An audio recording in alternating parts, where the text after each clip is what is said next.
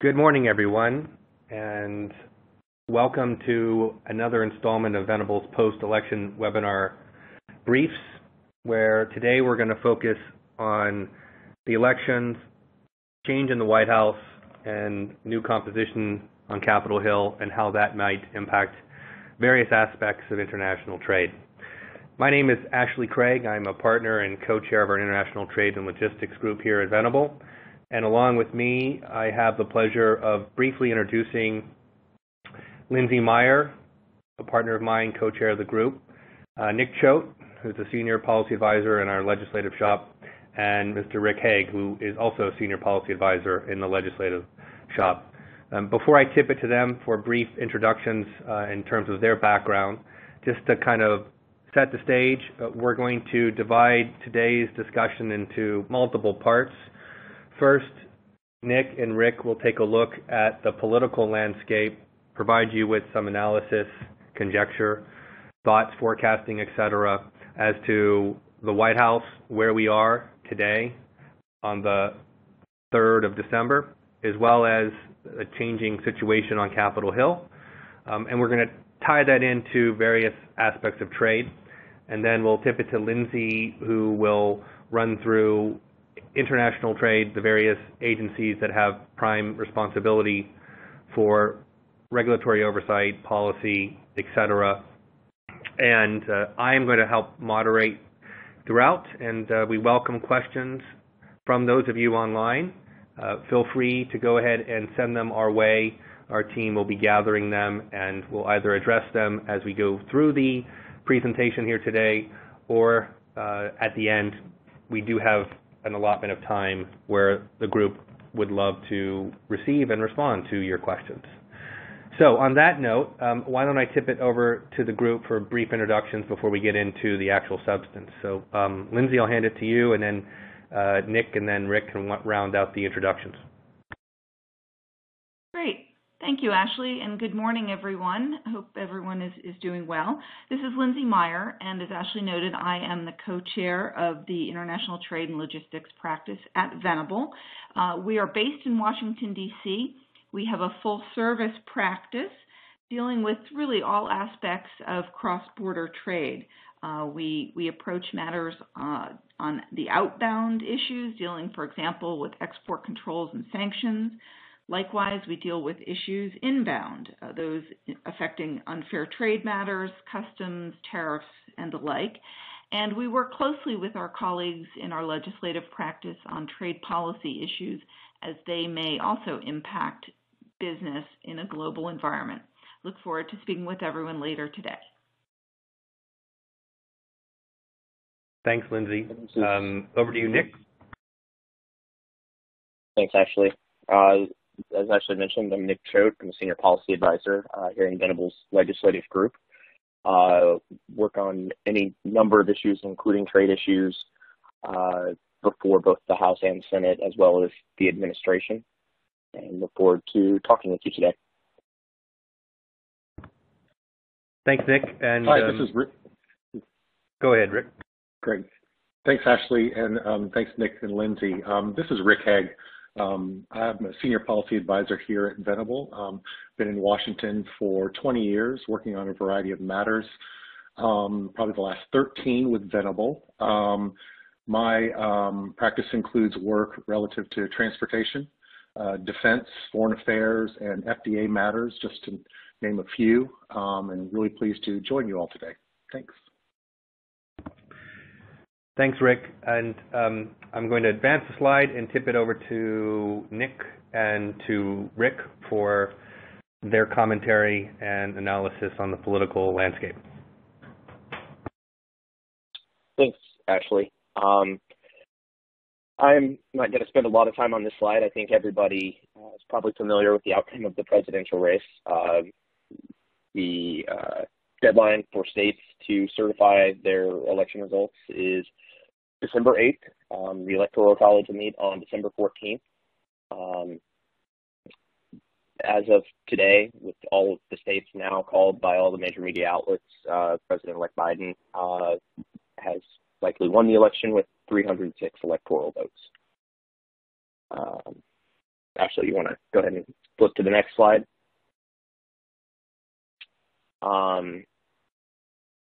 Spend a little more time here. As of today, with most of the Senate races that were on the ballot this November called, the Senate currently stands at a 50-48 Republican majority. However, there will be 2 runoff elections in Georgia on January 5th that will ultimately decide which party will hold the majority in the Senate. Should Republicans win even one of those, they will continue to hold the majority, and Mitch McConnell, Senator from Kentucky, will remain the majority leader. Should Democrats win both of them, it would put the Senate at 50-50, with Vice President-elect Kamala Harris being the tie-breaking vote, giving Democrats the majority in the Senate. So there is obviously a lot of attention on those Georgia runoff races, which we should know the results of on or around January 5th. And then it's not on the slide here, but I will briefly touch on the House of Representatives as well. Democrats held the majority in the House, but will have a smaller majority than they currently have. Likely end up with 222 or so Democratic held seats in the House, which is 10 fewer than they have today. Which is just to say that any legislation, both in the Senate and the House, is going to face narrow majorities regardless of what ultimately happens in Georgia. Ashley? Perfect. So before we get into 2021 and what a Biden administration looks like, there are a few things happening right now. Congress is in its lame duck session. Kind of the top of the list of items to do is funding the government past December 11th. We should see sometime next week whether that is another short-term funding bill, a continuing resolution, or if they find a way to fund the government through the fiscal year, through the end of September. There's increased chatter about a COVID deal coming together on the next COVID relief package before the end of the year. That could be combined with the funding bill. That could slip into 2021. Again, that is something just to continue to watch over the next week to 10 days. And then the real variable in all of this is what, if anything, President Trump will be willing to sign between now and when he leaves office on January 20th. So that's kind of where things stand going into next year. Rick, I'll tip it over to you to talk about some of the changes we see coming. Sure. Thanks, Nick. Appreciate it very much. In that same vein, we wanted to note on this slide a brief update on key congressional committees to watch in the international trade space, two in particular, Senate Finance Committee as well as the House Ways and Means Committee. For those who are familiar with these members and their posts, it is the status quo as we see in the 116th Congress, minus Mr. Crapo likely becoming the top Republican on Senate Finance Committee. So outside of that, it's the same. The other important thing to note as well, obviously there are other important trade subcommittees on other committees of jurisdiction that we will continue to watch as the makeup of these subcommittees materializes more in the next month. So we can continue to update those who would like to receive refreshed information. Please reach out to us on those emails that we have on the beginning of the slide deck for further details as they come in. So thanks very much. Hey, Rick, thank you. This is Ashley. I know that looking at those that are on, we've got a variety of folks that kind of span the spectrum of trade concerns: importers, exporters, facilitators, carriers, logistics companies. So you mentioned that there are other committees of jurisdiction that impact on trade and trade transactions, but I'm just curious your thoughts, say, on transportation-related concerns. So on the House side, T&I and Senate Commerce. Any speculation there, or is it still too early? No, I think well, obviously, I don't think there's going to be any dramatic changes. Mr. DeFazio is in a strong position. One is re-election, and presumably will maintain the gavel for House T&I. Senate Commerce, the only variable there is who's in the majority and minority, depending on the Georgia votes. So Mr. Wicker and Ms. Cantwell, obviously they both work very close together on Senate Commerce Committee issues. So we could see maybe a little reshuffling there.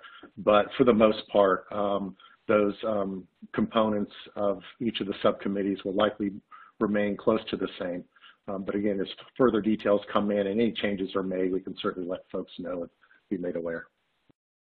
Excellent. Thank you very much. Appreciate that.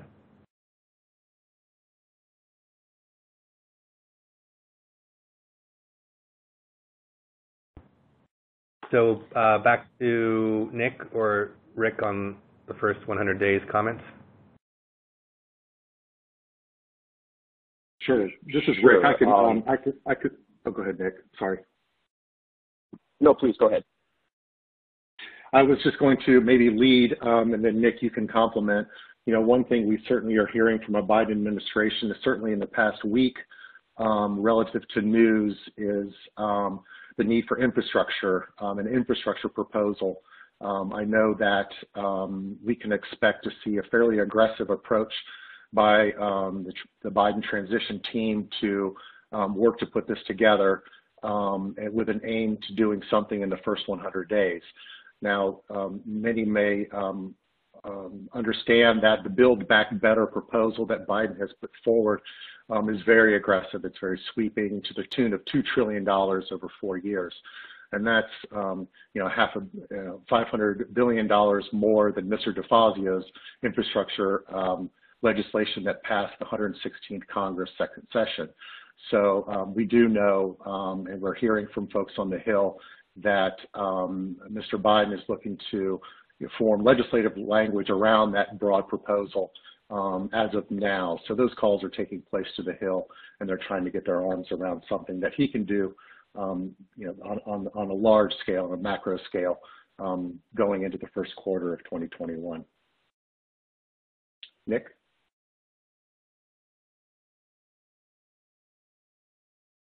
Thanks. And a handful of other items to just be aware of going into the first 100 days, some of which could have legislative components on the Hill, although I think we're also likely to see a lot of just executive action on a number of these issues. First and foremost on that list is immigration. We have seen a lot of executive action by the Trump administration. I think it's fair to say, based on his comments during the election and since, that President-elect Biden will move quickly to roll back a number of those changes. And we do expect President-elect Biden to send an immigration bill to Congress in his first 100 days. It's still very much an open question whether that is something, particularly a narrowly divided Senate, would be able to take up and consider, much less pass. But we do expect to see activity there. Climate and environment, this is a place where I think it's probably fair to say the activity will largely be on the executive action side. But things like reentering the Paris Agreement and rolling back any number of the Trump administration's regulatory, or more accurately, deregulatory actions in that space. And then any number of other legislative priorities, and Voting Rights Act is mentioned here, but I think the Georgia runoffs that we talked about earlier, and which party controls the Senate, will kind of dictate where some of the other legislative priorities in the president-elect's first 100 days come into play. And I think on that, thank you, gentlemen. Ashley, I will tip it back to you. I appreciate that. I know it's not on here, and I don't want to necessarily get off message, but in terms of infrastructure, there's been a lot of discussion, and obviously that's important to trade facilitation. But Rick and Nick, any just big picture thoughts as to where infrastructure might fit in a Biden administration / new Congress? Again, just high level comments, perhaps. Yeah, I'll weigh in first and then let Rick complement it. I think on infrastructure, obviously during the campaign, this was a focus of the Biden campaign. House Democrats passed their infrastructure package, as Rick mentioned, this year. One important data point here is surface transportation programs, the Highway Trust Fund, expire at the end of September. So there is a little bit of a pressure point here to potentially force action on at least one piece of infrastructure during the first year of a Biden administration. How much bigger, how much bolder they potentially go on that, I think is still an open question, but there is certainly interest there from the incoming administration. Rick, do you want to add to that? Yeah, sure, Nick. I agree fully. An infrastructure package is presently being viewed as a priority for the first 100 days for the Biden administration. We've seen and heard conversations about the importance of infrastructure for years, but it's never crossed the goal line for a variety of reasons, one being how are we going to pay for this. And this is going to be a very large effort, and sometimes the larger the effort and the more money it costs, it's harder to get it across for a win. So we'll continue to monitor the developments of this, but if they can get past some of the details of how we're going to pay for it, which is always difficult to do, outside of emergency legislation, I expect it's possible that this could be a #1 priority for the Biden administration in the first 100 days. Just wanted to add that. Thanks. Thank you, gentlemen. Appreciate that insight, analysis, and we're going to move now and focus on trade policy, trade regulatory oversight, and how the new administration and the changes in the Congress may impact that. And my colleague, my partner, Lindsay Meyer, is going to kick it off.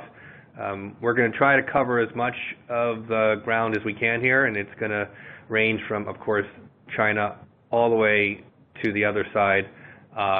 We failed to mention at the beginning of our intros that in addition to our traditional trade practice, we have some subspecialties, for example, on transport logistics, maritime, and for example, we work very closely with Rick and with Nick on the policy and legislative issues that overlap there. So on that note, I'll turn it to Lindsay for thoughts and comments, and we'll go from there. Lindsay, it's all yours. Great. Thank you, Ashley. So with that helpful backdrop of what's happening in Congress, what happened with everyone keeping a keen eye on the election results and the changes there, I think it's important to also turn and give consideration to the other parts of the government, which are often the lead for matters of trade. We certainly saw that under the Trump administration, where trade was a top-of-mind topic and led many of the policy decisions. So I think it's against that backdrop that it's important to understand not only what's happening in Congress, but other important appointments. We're in kind of the throes of transition, appointments, identification of folks who may be taking the helm within the executive branch. So far, some have been identified. Janet Yellen obviously has been appointed for Treasury, a steady hand on the tiller who had extensive experience leading the Fed. Some other key positions have not yet been named, for example, USTR and Commerce, so we'll be watching that with a keen eye as well. Additionally, some of the issues also impacting trade, some of the advisors. The NEC director has been selected. Brian Deese has taken that position. He is a BlackRock executive who brings a significant experience with a business background. In addition, the National Security Advisor has been selected, Jake Sullivan. This one is what I would consider more of a reach back to the prior Obama administration, and I think that might be a trend. The ones that have been shortlisted or identified seem to be more seasoned Washington folks who have had prior experience within the administration at some form or another. So for purposes of trade, it's always important to see who's at the helm of these various agencies implementing the policy decisions and laws and regulations that have been identified as key for purposes of our trade. So as Ashley noted, we have many things to chat about, but we only have until the top of the hour. So we thought we'd zero in on some of the more critical issues that we have seen over the last several years, and certainly that we anticipate being critical for the next, certainly short term and even next 4 years under a Biden administration. Those will include China, national security controls, trade deals, the WTO, as well as maritime trade itself. So next slide, please. Oh, Lindsay, if I may, before we jump to the next slide, just a couple comments, and then I know that Mr. Hague wanted to provide some analysis in terms of Jones Act at this point.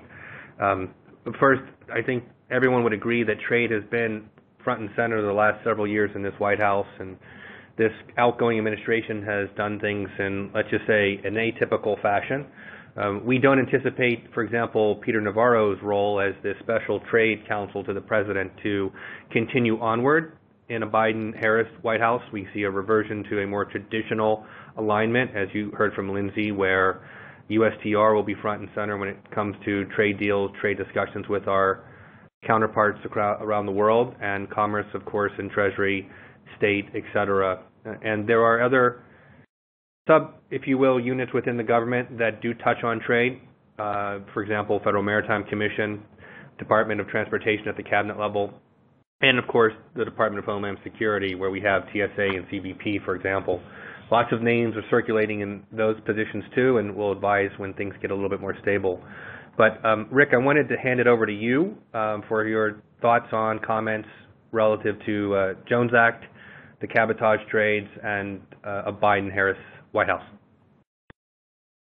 Sure, thanks Ashley. And just quickly for me, I did want to include a few comments about the Jones Act. One in particular, this year was the 100th anniversary of the Jones Act, which is pretty astounding given how much and how often legislation can change in this town and fall to the wayside. Obviously, the Jones Act has proven to have staying power. What we did see under a Trump administration for the Jones Act, which for those who may not be aware is preserving domestic moves between 2 points of the United States by water for American-built, American-owned, and American-crewed vessels. And this cabotage, domestic cabotage law is not unique to the United States. Many countries around the world maintain similar laws to preserve those types of domestic moves. Under the Trump administration, because in part the Buy American, Hire American, the Jones Act was favorable to the Trump administration, and we don't see much changing with a pivot to the Biden administration. Mr. Biden is on record as supporting the Jones Act, strong labor supporter, and we do not envision any dramatic changes with the incoming Biden administration relative to the Jones Act. So I just wanted to add that bit of commentary at this point during our discussion. Thanks, Ashley. Thanks, Lindsay.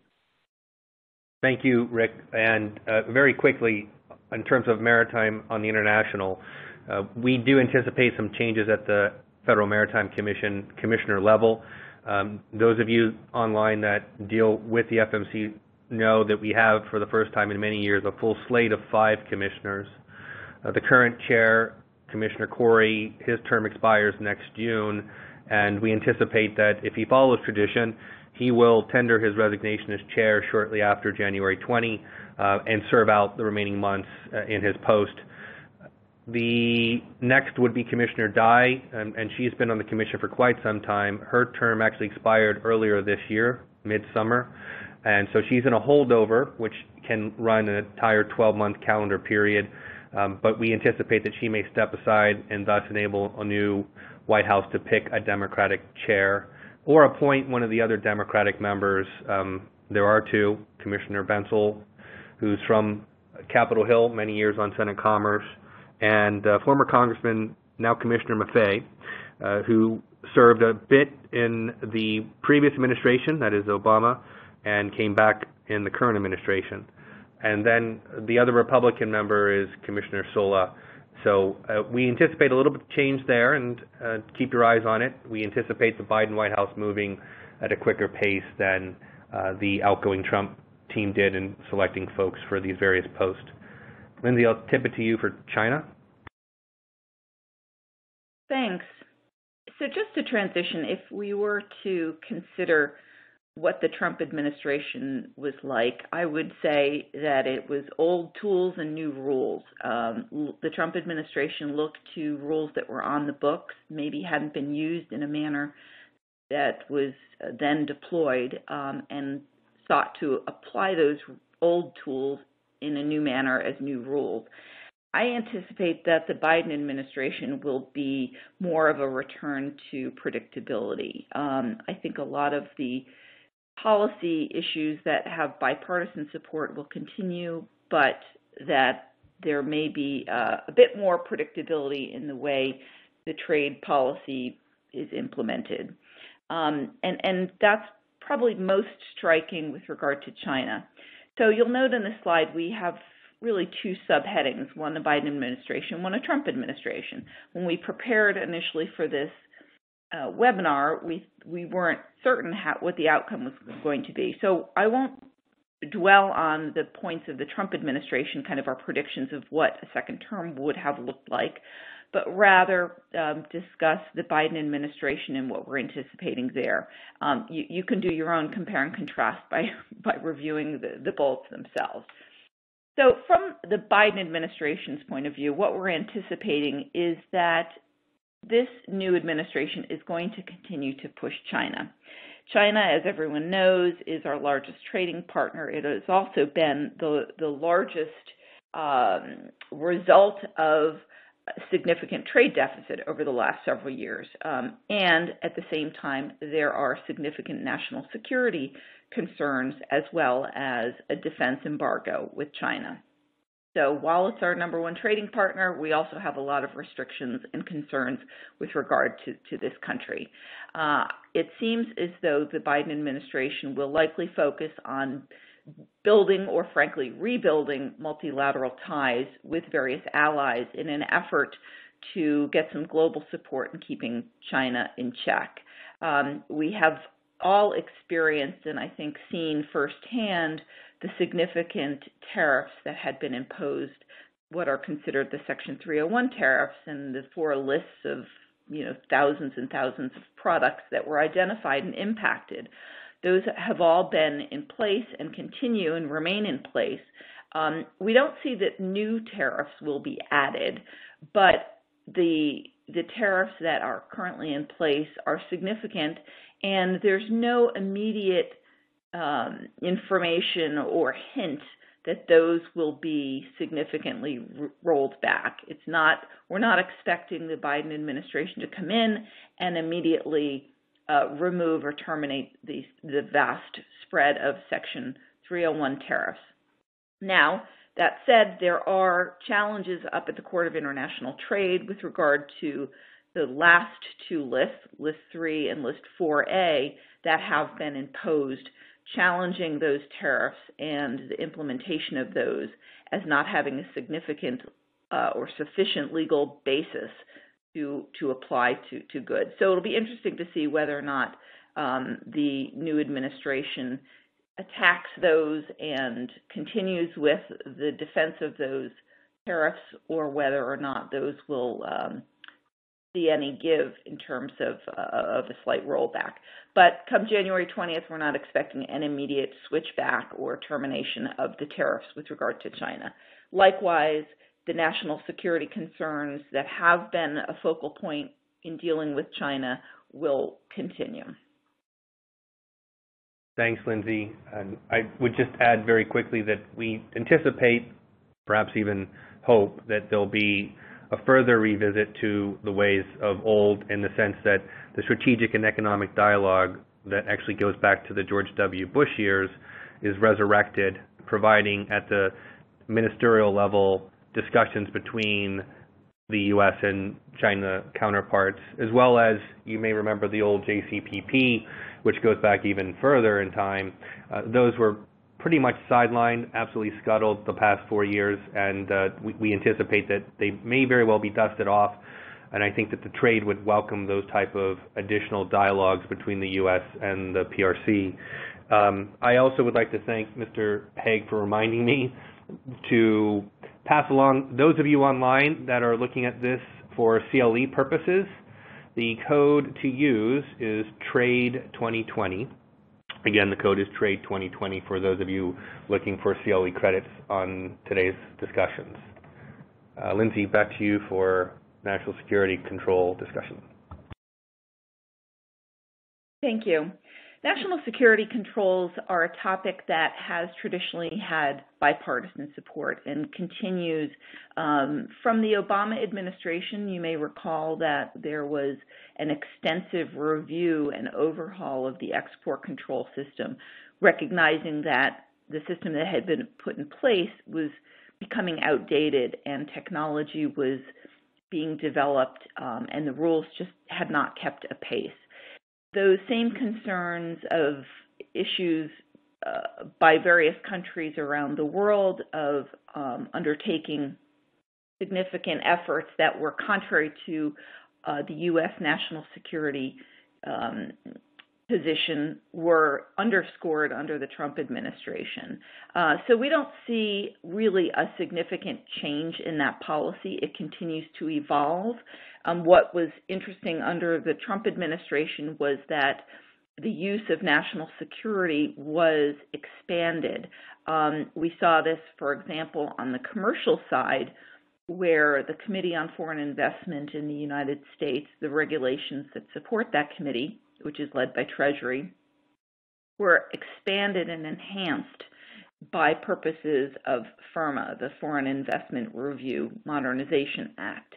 So the scope of what was considered to be national security was very broadly expanded beyond what most people had considered as traditional export controls, really aligning in the defense area. So I think for purposes of investments in the Biden administration, I think the feeling is that companies anticipating a split Congress are feeling a bit more bullish. We've seen some rallies, obviously, in the Dow Jones Industrial, and so while there may be more business activity and more investment, certainly in the United States, from both domestic but also overseas interests, there will be consideration of that challenge and broad scope for national security reviews. Under FIRMA, as it's called, the amendments are FIRMA, it's more challenging for businesses to identify what is a national security concern. It includes various technologies, emerging technologies, and critical infrastructure. So it's important for companies to give consideration to their deal.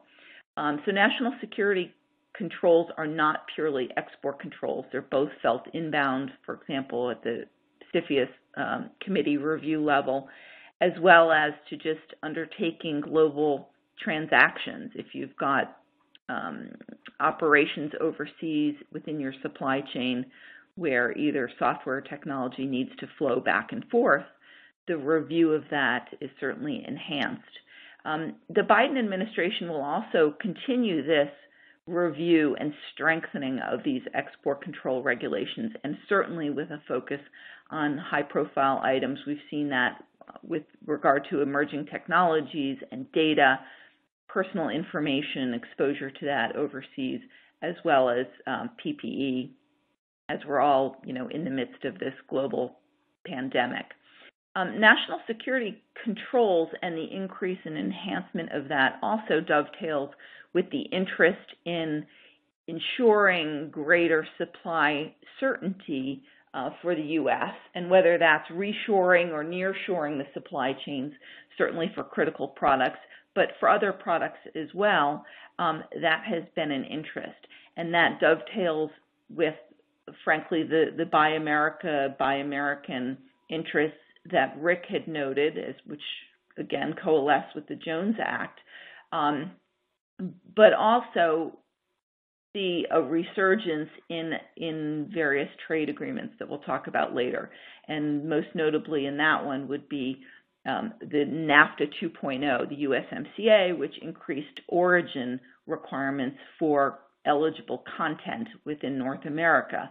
Again, a consistent and coordinated effort to enhance national security controls by having supply within either U.S. or North America nearshore operations. Thanks, Lindsay. I know that we are getting questions across the board from clients and others about how will the Biden team look at sanctions, and we could spend probably the entire presentation pontificating on that, but in a nutshell, it seems as if there will be little to no change on the core, like Iran and North Korea. The killing last week of the top nuclear scientist for the Iranians is going to complicate the situation for the incoming Biden team. We do know that the incoming president, of course, is supportive of revisiting the Iran nuclear deal. The purported actions of the Israelis will, again, complicate the situation. If you look at Cuba, there may be some flexibility there, maybe not going back to the Obama-era reforms right away, but we do sense that the incoming administration would be a bit more open, given what we know looking at the past. But the takeaway here is, don't think that there's going to be a sea change when it comes to sanctions enforcement. It should be, and we recommend it continue to be, a priority for those of you that are involved in international trade. And given that you're attending this discussion, we would assume that means everyone on this call. So as that unfolds, you'll hear from the team here with updates and advice. So I just wanted to touch on that. I'm mindful of our time and wanting to open up a couple questions. So Lindsay, I'll tip it back over to you for an overview on the trade deal front. Sure. Thank you, Ashley. And a lot of these topics, one blends into the other, and certainly sanctions is one that it has become much more complicated. What was, a simple thou shalt not deal with X has been parsed more with a surgeon's scalpel. So as a practical matter, they're much more challenging and difficult to implement. The same is true with our trade deals. We anticipate that the Biden administration is going to focus on the domestic economy. We're in a very unique position today, given the pandemic and how our economy, like those around the world, have just been battered. So we anticipate that that's going to be a significant issue, starting in January, if not sooner. I touched upon this before. Strengthening labor protections obviously is a key Democratic initiative, and the reshoring of supply chain products, certainly within critical industries, is going to be important. It would be, I think, overly ambitious for this administration to begin negotiating new trade deals, but rather analyze those that are in place, analyze those that are underway but not concluded, to see what type of priorities from a global perspective want to be pursued. But again, I don't see that as topic number one, starting in January.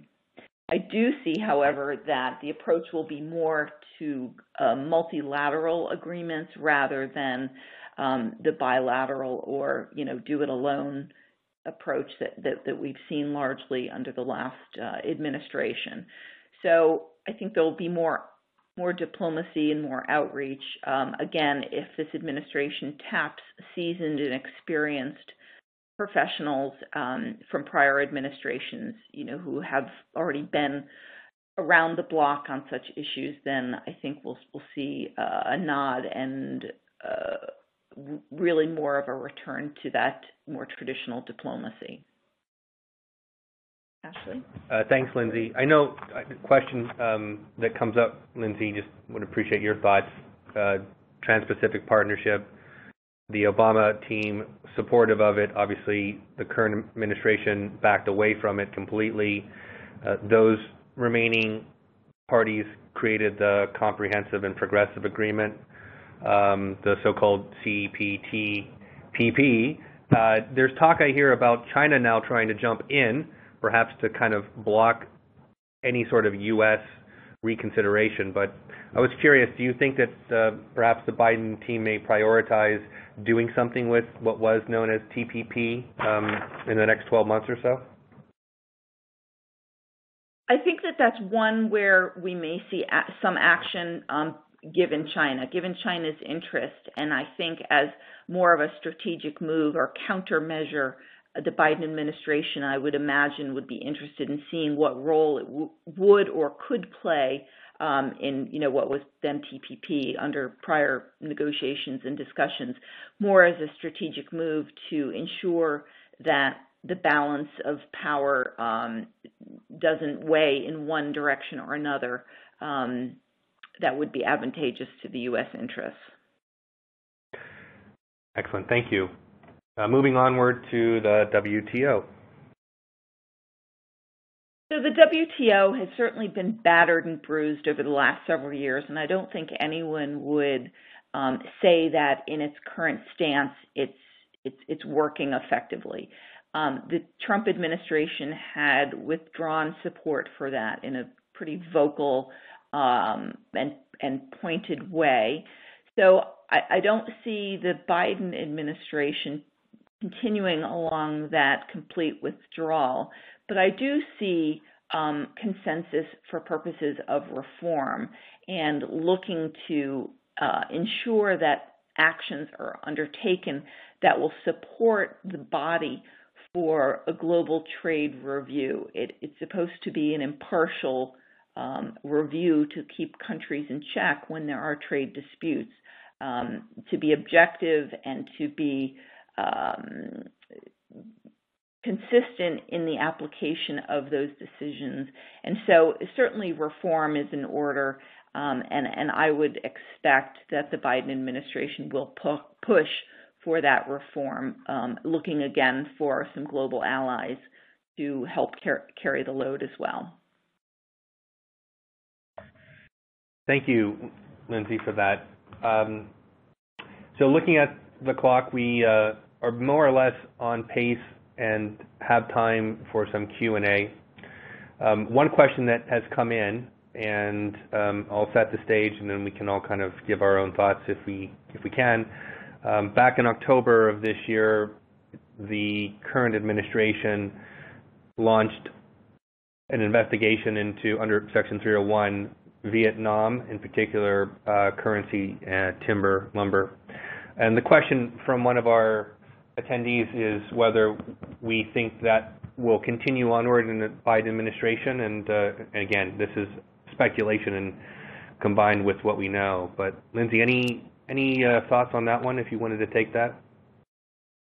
Yeah, I'm happy to. So Vietnam certainly is not in the same position as China was. And China, just so everyone is clear, the Section 301 case that was brought against China was for the threat and concerns of the theft of intellectual property. So the Section 301 decision and report that was issued vis-a-vis China was that there were significant concerns and findings that there were intellectual property theft that had occurred by China. And so going back to my earlier comment that the value of that theft was identified and enumerated, and it was then that number that was used as the basis to apply the countermeasures, which were then in the form of additional tariffs on the import of Chinese origin goods into the United States as the countermeasure to apply to right the ship vis-a-vis the value of those thefts. So China has been, as I noted before, it's our number one trading partner. There are certainly concerns there on any number of levels, from the national security issues to just the trade imbalance. Vietnam is not as significant a player globally vis-a-vis relations with the U.S.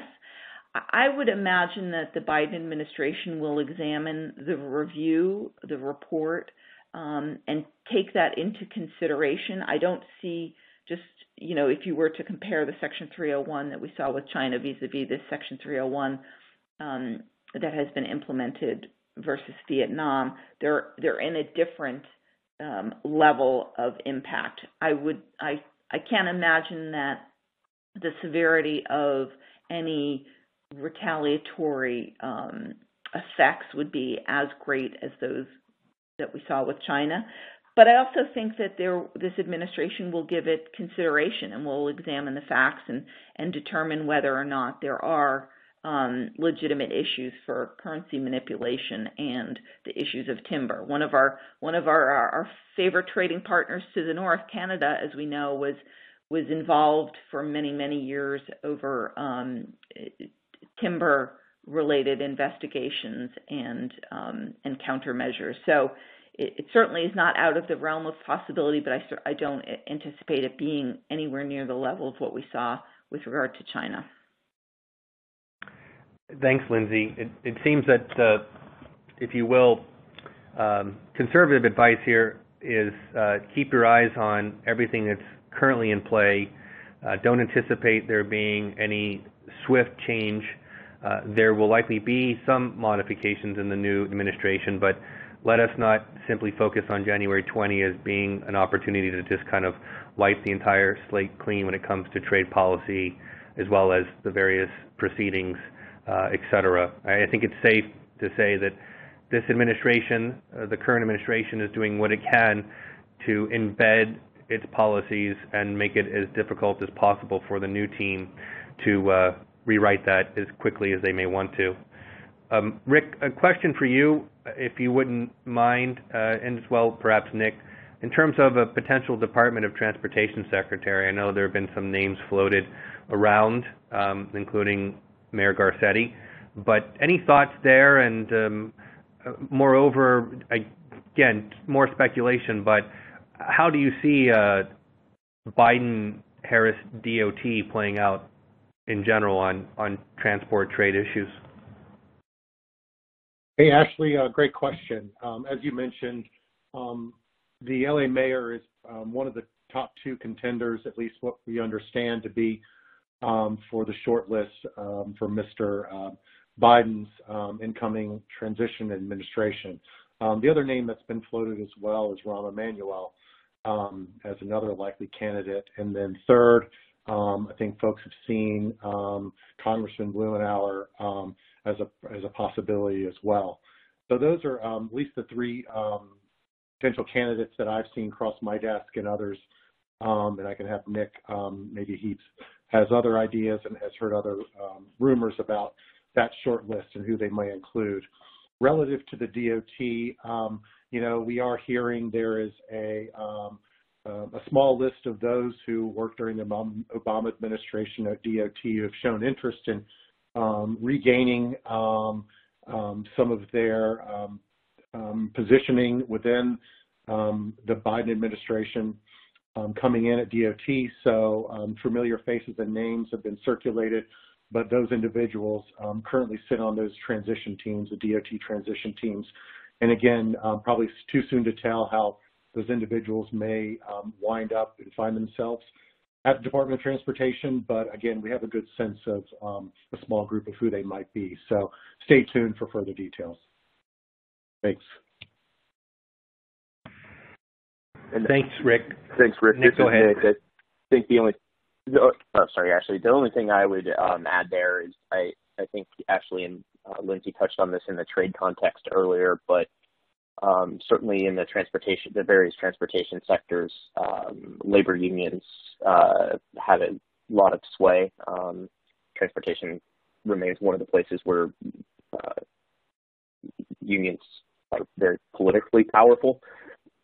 So I would expect to see unions continue to have a good amount of influence over both the pick at the top at DOT as well as the sub-cabinet positions over there.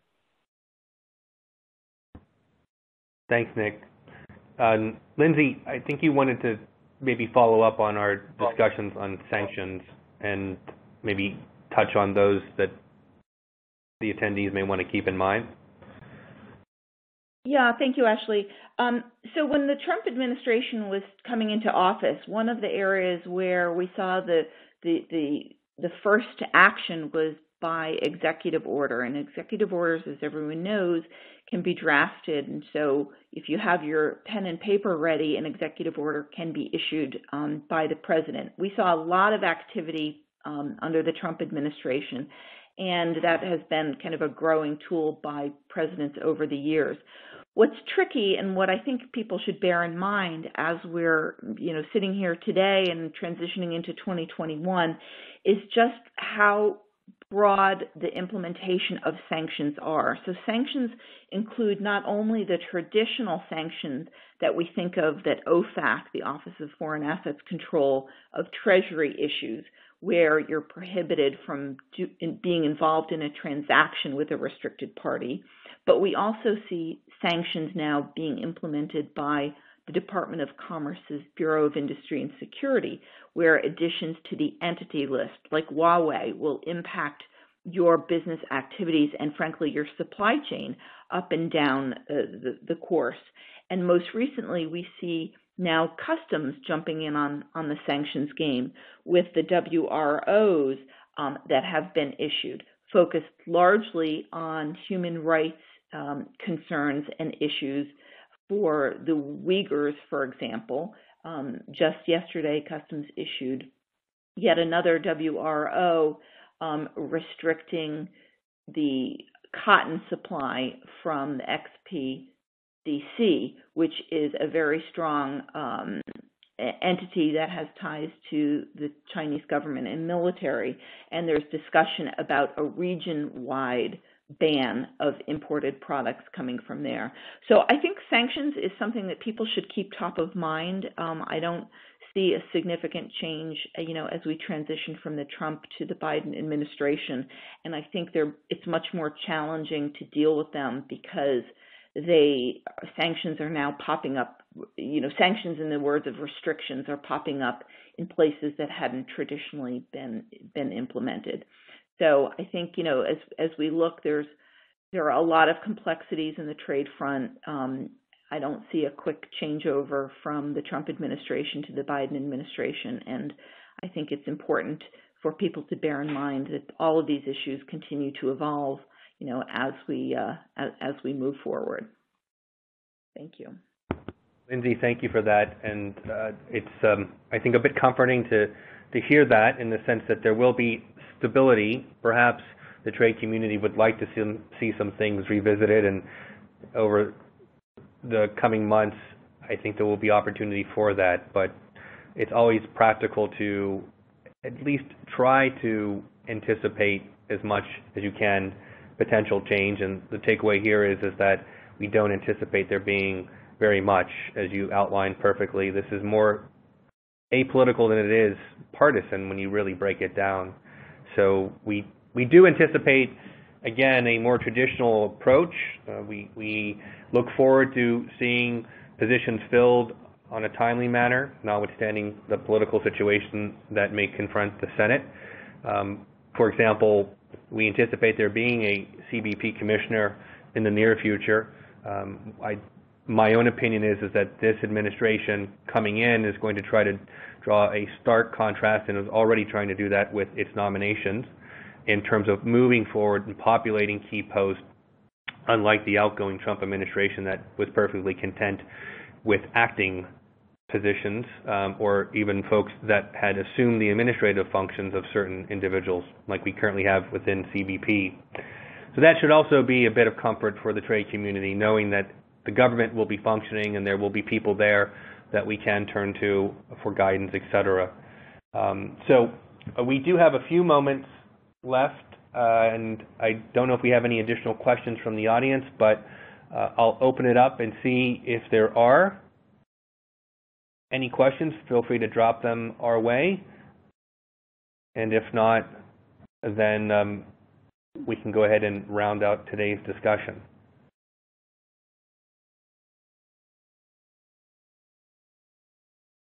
So not seeing anything coming in, let me thank Lindsay and Nick and Rick for your time, your expertise, commentary, and overall for today's discussion. I hope that those in attendance found it to be practical and insightful.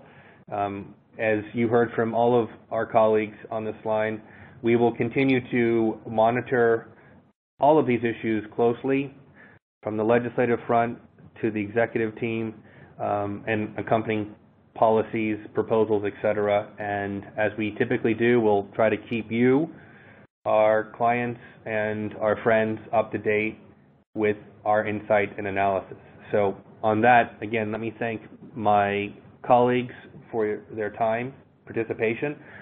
Many thanks to our marketing team for putting this together. And on that, thank you all for participating in today's discussions.